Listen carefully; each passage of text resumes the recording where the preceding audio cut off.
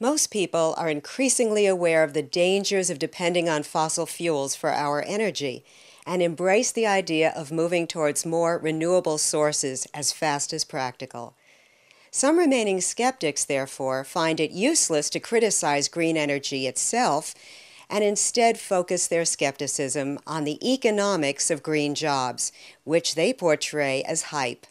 Here we shall debunk these debunkers and show why many of the so-called myths about green energy jobs are themselves false.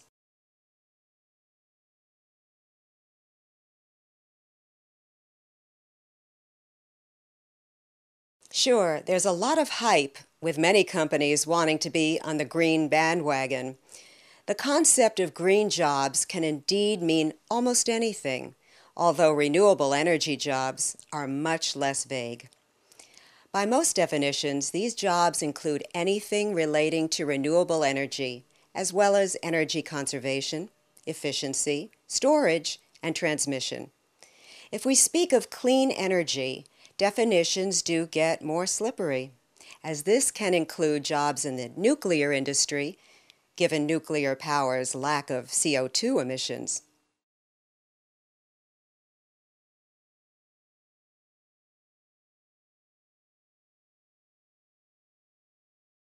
The possibility of energy independence may be unfeasible, and it may even be undesirable economically, but it sure would be nice to rely less on imported oil and diversify into more renewable, like wind and solar, and more energy efficiency, all of which leads to more jobs. By increasing the diversity of our energy supplies, we lower the $400 billion we now pay for imported oil and promote national security.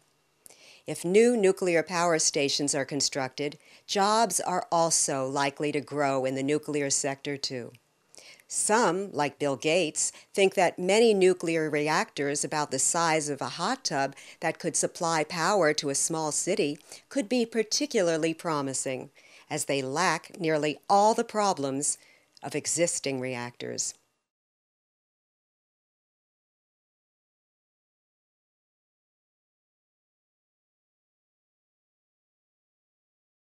Currently, China produces the majority of solar panels in the world, with trade benefiting especially from lower paid workers and the value of their currency.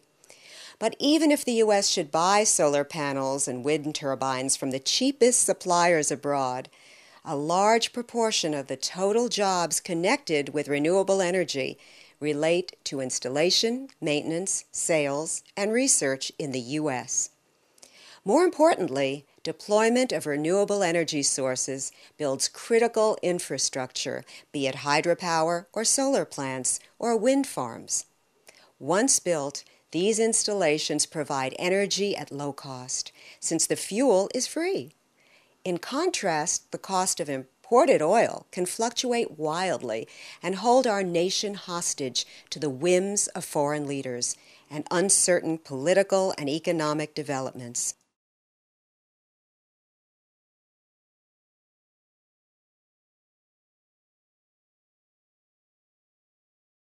Nuclear and fossil fuel industries have many subsidies, so why not do the same for renewable energy? But subsidies should be chosen with care, or they can have unfortunate effects, which is likely to be the case when the government picks the winners and losers among various technologies. One useful type of subsidy adopted in many countries is to require the utilities to buy certain percent of their electricity from renewables. More renewable energy R&D is another wise subsidy urged by Bill Gates and DuPont's CEO, Chad Holliday. They contrast the 5 to 15% R&D spent by information technology and pharmaceutical industry with a paltry 0.25% that U.S. energy companies now invest. Gates and Holliday note that energy research is different from that in other areas, and that only government is likely to want to invest in this area, which has much longer time horizons and uncertain risks and rewards.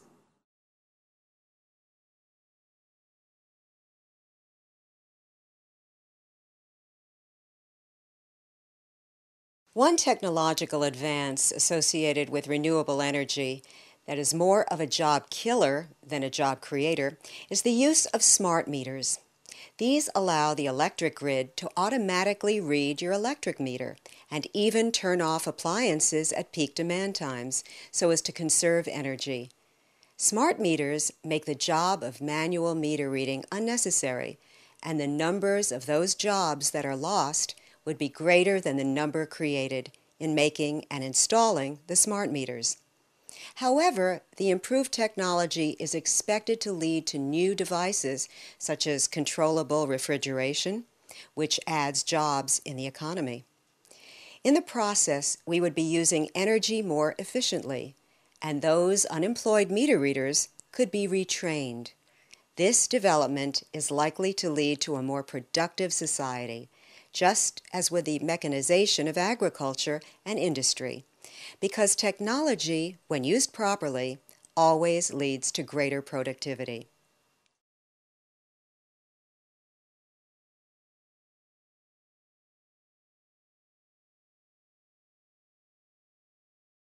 The U.S. Conference of Mayors projects that renewable energy jobs should grow by 1.7 million, or 66%, during the next 20 years, with the greatest growth being in power generation, engineering, legal, research, and consulting areas. Many forms of renewable energy now rest on well-established technology. Thus, wind now accounts for the largest share of new electricity generation in the U.S. Although renewable energy technology is mature, it is also continually being refined, for example, by improving the efficiency of solar cells. The outcome of such developments will determine the most promising directions for the future. Many people believe renewable energy can never supply more than a small fraction of our energy needs, given its variability. But developments in solar thermal technology combined with storage now make it possible to generate solar electricity day and night. In fact, several recent studies show that it is feasible to produce all our energy from renewables.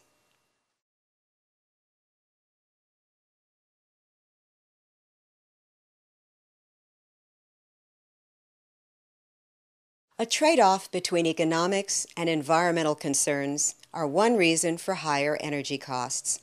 But market forces or the need to balance economic and security concerns are the main cost driver. It is likely that energy costs will rise, all on their own, whether we like it or not, as supplies of fossil fuels fall due to increasing scarcity and greater competition from other nations. Taking a very short-term perspective would mean we stick with what is cheapest at the moment and neglect investments in the future.